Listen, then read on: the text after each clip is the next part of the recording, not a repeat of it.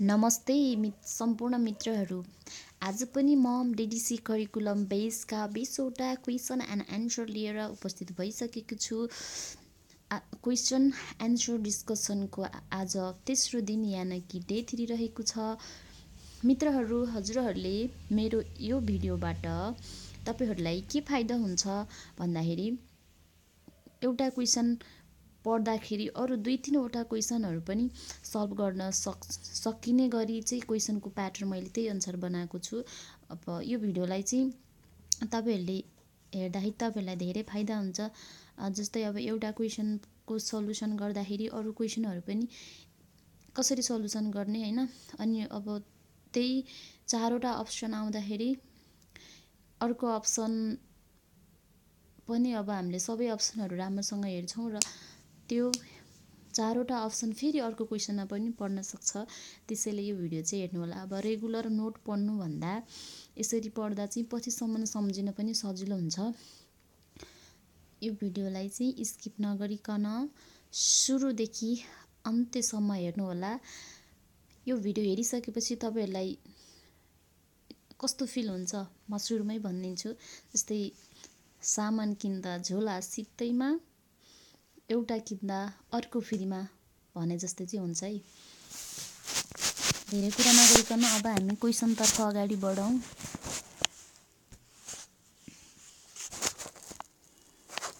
दुधमा सबैभन्दा उच्च तापक्रम सहन सक्ने जीवाणु कुन हो? कोक्सिएला ब्रुनेटी, lactobacillus बुल्गारिकस, both, non of the above. सही एन्सर रहेको छ अप्सन नम्बर ए, कोक्सिएला ब्रुनेटी। दुग्ध उद्योगमा सूचक जीवाणु भनेर कुन जीवाणुलाई चिनिन्छ? कोक्सिएला ब्रुनेटी, lactobacillus acidophilus, Streptococcus thermophilus, all of the above. Right answer रहेको छ अप्सन नम्बर ए। त्यसै गरी प्रश्न नम्बर 3, दुधमा मात्र पाइने कार्बोहाइड्रेट कुन हो?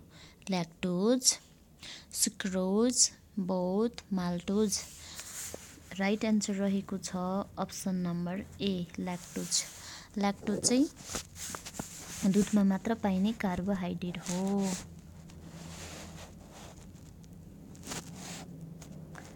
क्वेसन नम्बर 4, लुलु गाईले कति समयको फरकमा बच्चा जन्माउने गर्छ?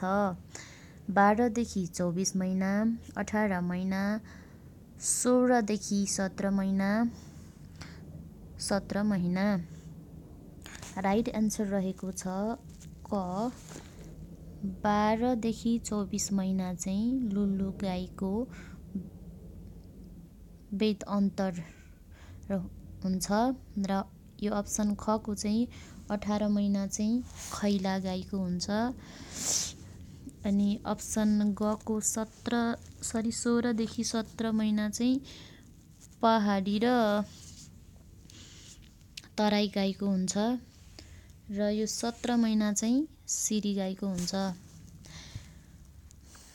गुणस्तरीय दहीमा कति प्रतिशत अम्लता हुनुपर्छ? 1.0%, 0%, 0.6%, 0.8%। दही भने त भक्तपुरी दही जस्तै मिठो गुलियो हुनुपर्छ होइन, अम्लता त हुँदैन भनेर नर्मल्ली सोच्नुहुन्छ होला। तर अम्लता हुनुपर्छ। कति हुनुपर्छ थाहा छ? थाहा छैन भने पनि आजबाट थाहा पाउनुहुनेछ। 0.6% अम्लता चाहिँ हुनुपर्छ। गाई भैँसीलाई शारीरिक तौलको कति प्रतिशत सुक्खा पदार्थ यानि कि ड्राई म्याटरको आवश्यकता पर्दछ? 5.5%, 1.5%, 2.5%, 4.0%। यो चाहिँ अप्सन नम्बर ग, 2.5% चाहिँ आवश्यक पर्छ। साँढेको बिर्रेबाट एकपटकमा लाखौँ शुक्राणु निस्के जस्तै गाईको ओभरीबाट कतिवटा ओभम सामान्यतया पटकमा निस्किन्छ। अप्सनहरू रहेका छन् 2, 3, 4 र 1। राइट एन्सर रहेको छ 1 घ। गाई ब्याएको कति घण्टा पछि दुध बेगौतीविहीन हुन्छ यानकि अथवा गाई ब्याएको कति दिनपछि चाहिँ दुध बेगौती फ्री कोलेस्ट्रम फ्री हुन्छ भनेर क्वेसन आउन सक्छ। अप्सनहरू रहेका छन् 24 घण्टा, 48 घण्टा, 72 घण्टा र घमा रहेको छ 12 घण्टा। राइट एन्सर रहेको छ अप्सन नम्बर ग 72 घण्टा। परम्परागत रूपमा एउटा भैँसी दुहुन कति समय लाग्छ अथवा हातले दुहुँदा चाहिँ एउटा भैँसी दुहुन नर्मल्ली कति समय लाग्छ? 3 देखि 4 मिनेट, 5 देखि 7 मिनेट, 5 देखि 6 मिनेट, 7 मिनेट। अप्सन नम्बर ख चाहिँ राइट रहेको छ। नर्मल्ली 5 देखि 7 मिनेट चाहिँ लाग्छ।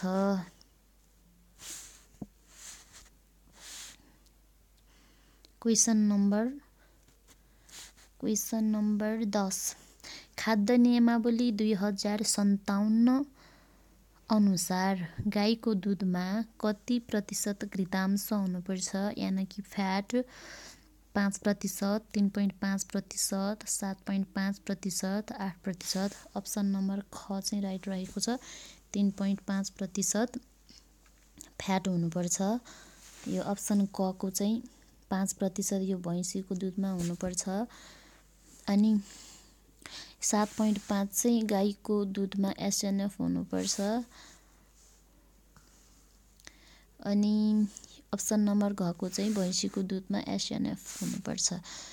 प्रशोधित दुधमा कति फ्याटको प्रतिशत कति हुनुपर्छ? प्रशोधित दुधमा चाहिँ 8%, 3%, 4.92%, 3.2%। अप्सन नम्बर ख चाहिँ राइट रहेको छ। प्रशोधित दुधमा चाहिँ 3% फ्याट हुनुपर्छ र एसएनएफ चाहिँ 8% हुनुपर्छ। एसएनएफ मतलब चिल्लो रहित ठोस पदार्थ। अप्सन नम्बर ग को चाहिँ 4.92% चाहिँ गाईको दुधमा ल्याक्टोजको मात्रा कति हुन्छ भनेर सोध्यो भने चाहिँ 4.92। अप्सन नम्बर घ को 3.2 चाहिँ गाईको दुधमा प्रोटिनको मात्रा चाहिँ कति हुन्छ त? 3.2% हुन्छ। ल हेर्नुहोस् त, अब एउटा क्वेसन पढ्दाखेरि अब अर्को 3टा क्वेसन पनि कभर भइरहेछ क्या। अब कहिलेकाहीँ प्रशोधित दुधको एसएनएफ सोधिन सक्छ, गाईको दुधमा कति प्रतिशत ल्याक्टोज पाइन्छ, गाईको दुधमा कति प्रतिशत प्रोटिन पाइन्छ। अब एउटै क्वेसनबाट तपाईँहरूले जान्नु भएको छैन त 3टा क्वेसनको एन्सर। यसलाई भन्छ फाइदा। मौकाको फाइदा उठाउनुहोस् है। दुधको उम्लने तापक्रम कति हो अथवा दुध कति तापक्रममा उम्लन्छ? -0.55 डिग्री सेल्सियस, खमा 100.17 degree Celsius, 100.17 degree Fahrenheit, 105 degree Celsius. Option number right रहेको छ ख 100.17 डिग्री सेल्सियस। कहिलेकाहीँ 100 देखेर फ्याट्ट चिन्ह नलाइहाल्नुहोस्, किनकि फरेनहाइटले तपाईँहरूलाई झुक्काउन सक्छ। अब यसरी क्वेसन डिस्कस गर्दा चाहिँ मैले तपाईँहरूले कहाँ झुक्किन्छ त्यो पनि भनिदिन्छु। फाइदा चाहिँ तपाईँहरूलाई त्यो पनि हुन्छ। र जब एक्जाम दिन होइन, एक्जाम सेन्टरमा बसिरहनु भएको छ एक्जाम हलमा, अनि तपाईँहरूले त्यो 2टा अप्सन देख्नुभयो भने याद गर्नुहुनेछ, मैले यस्तो भिडियो हेरेको थिएँ, यस्तो पनि हुन्छ है भनेर सम्झिनुहुन्छ। अप्सन नम्बर क को -0.55 डिग्री सेल्सियस चाहिँ दुधको फ्रिजिङ पोइन्ट अथवा दुध कति डिग्री सेल्सियसमा जम्छ भन्यो भने चाहिँ -0.55 डिग्री सेल्सियसमा चाहिँ जम्छ। दुधको अम्लता pH कति हुन्छ? 6.6 देखि 6.8, 6.4 देखि 6.6, 6.7 देखि 6.8 घ माथिको सबै। दुधको अम्लता भनेर तपाईँलाई एभरेजमा सोध्यो भने 6.6 देखि 6.8 यो एन्सर चाहिँ राइट रहेको छ क को। अनि अप्सन ख को 6.4 देखि 6.6 चाहिँ गाईको दुधको अम्लता। कहिलेकाहीँ अब गाईको अनि भैँसीको भनेर छुट्टै छुट्टै पनि सोध्न सक्छ। यो चाहिँ अप्सन नम्बर ख को चाहिँ गाईको दुधको अम्लता। अनि 6.7 देखि 6.8 चाहिँ यो चाहिँ भैँसीको। टिपिराख्नुहोस् है, नोट बनाउनुहोस्। दुधको स्पेसिफिक ग्राभिटी कति हुन्छ? 1.028 देखि 1.034 खमा रहेको छ।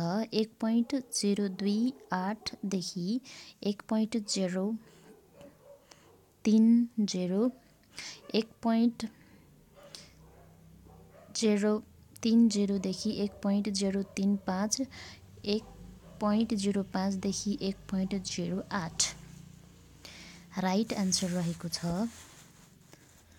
क को। एभरेज यो चाहिँ एभरेज हो होइन, क को चाहिँ। अनि कहिलेकाहीँ भैँसीको गाईको भनेर छुट्याएर सोध्यो भने अप्सन ख को चाहिँ गाईको हो। अनि अप्सन ग को चाहिँ यो चाहिँ भैँसीको दुधको स्पेसिफिक ग्राभिटी हो भने घ को चाहिँ बेगौती दुधको स्पेसिफिक ग्राभिटी। बेगौती दुधको स्पेसिफिक ग्राभिटी घ को। Acidity of cow milk. यहाँ अब काउ मिल्क भनेर तोकेर सोधेको नि त होइन। भनेपछि 0.13 देखि 0.14%, 0.14 देखि 0.15%, 0.2 देखि 0.4% कुनै पनि होइन। राइट एन्सर रहेको छ क को। यो 0. ख को चाहिँ भैँसीको दुधको एसिडिटी है। ग को चाहिँ कोलोस्ट्रम बेस्टिङ अथवा बेगौतीको एसिडिटी हो। गाईको दुधमा कति प्रतिशत पानी हुन्छ? यो क्वेसन पनि सोध्न सक्छ। 87.6%, 82.6%, 88.3%, 86.8% गाईको दुधमा चाहिँ कति हुन्छ? यो नर्मली तपाईँलाई थाहा होला। चाहिँ अप्सन क राइट रहेको छ।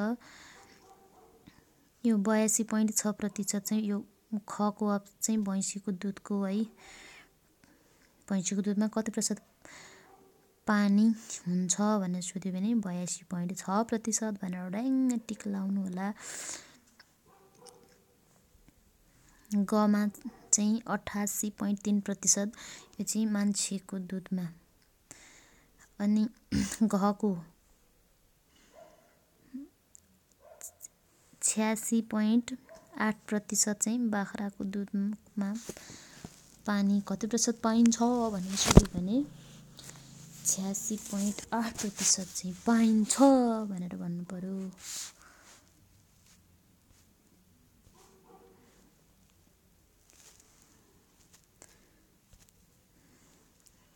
मेसिन मिल्किङमा करिब 1 घण्टामा कतिवटा गाई दुहिन्छ?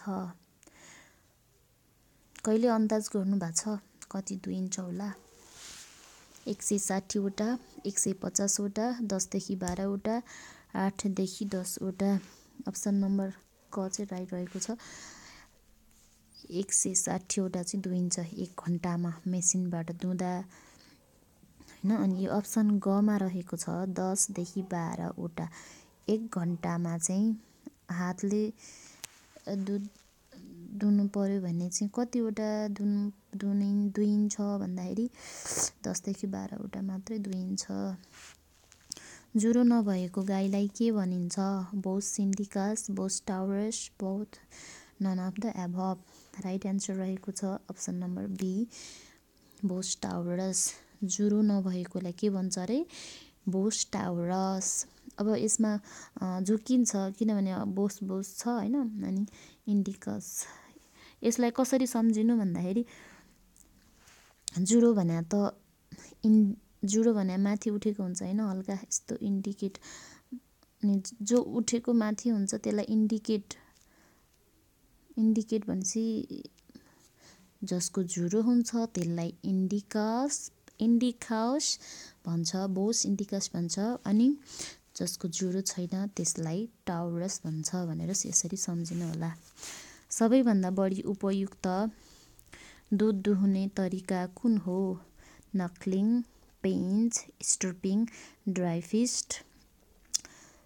राइट एन्सर रहेको छ अप्सन डी, ड्राई फिस्ट अथवा ड्राई फिस्टिङ। तुलनात्मक रूपमा बिहानको दुधमा के को प्रतिशत कम हुन्छ? SNF, fat, lactose, protein. Option number right रहेको छ ख। मर्निङ मिल्क अथवा बिहानको दुधमा चाहिँ फ्याटको प्रतिशत कम हुन्छ र बेलुकाको दुधमा चाहिँ फ्याटको प्रतिशत बढी हुन्छ। नोट गरेर राख्नुहोस्, काम लाग्छ। मिनी जर्सी भन्नाले नेपालको कुन स्थानीय गाईलाई चिनिन्छ?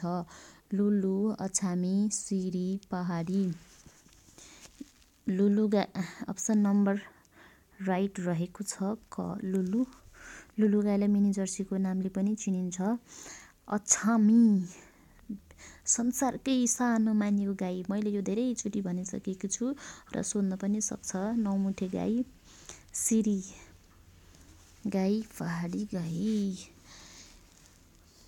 हस्त मित्रहरू, यो भिडियोमा यति नै। यदि तपाईँहरूलाई यस्तै क्वेसनका सोल्युसनहरू चाहिन्छ भने कमेन्ट गर्नुहोस् अनि मलाई भन्नुहोस् तपाईँहरूलाई कुन टपिक रिलेटेड चाहिएको छ। यदि कुनै टेक्निकल टर्महरू होइन तपाईँहरूलाई आएको छैन भने पनि कमेन्ट गर्नुहोस्, म रिप्लाई गर्नेछु। मित्रहरू, सेयरिङ इज केयरिङ होइन, त्यसैले साथीहरूसँग सेयर पनि गर्नुहोला यो भिडियो। तपाईँले जस्तै अरूले पनि धेरै कुराहरू सिकुन् मेरो यो भिडियोबाट। मेरो उद्देश्य भनेको आफू पनि पढौँ र अरूलाई पनि सिकाउँ हो। यदि तपाईँहरूलाई यो भिडियो मनपर्छ भने च्यानललाई सब्सक्राइब, सेयर गर्न चाहिँ नभुल्नुहोला र भिडियोलाई लाइक पनि गर्नुहोला, ताकि मलाई पनि मोटिभेसन मिलोस् र म यस्तै धेरै भिडियोहरू बनाउने छु तपाईँहरूको लागि। फाइदा तपाईँहरूकै लागि हो, लुट्नुहोस् फाइदा, म लुटिन तयार छु ज्ञानको सेक्टरमा होइन। हस्त मित्रहरू, यो भिडियोमा यति नै। कुनै अब मिस्टेक भएको छ भने पनि भन्नु होला।